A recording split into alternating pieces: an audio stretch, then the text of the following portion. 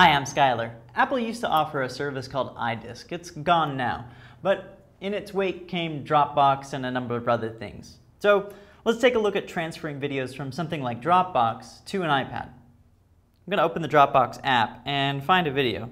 On the left-hand side here I've got one, and here I could watch it. So I can watch the video with Dropbox, but I won't be able to save it to my iPad or import it. Kind of funny. So I figured out a workaround. If you get an application called Phone Drive, it can link with Dropbox. So here I can see my whole Dropbox folder, and I can scroll down and find that same video. Here it is. If I tap on it, it downloads it and plays it. But what if I want to store it locally? I'll tap Edit, highlight it, tap here, and tap Copy.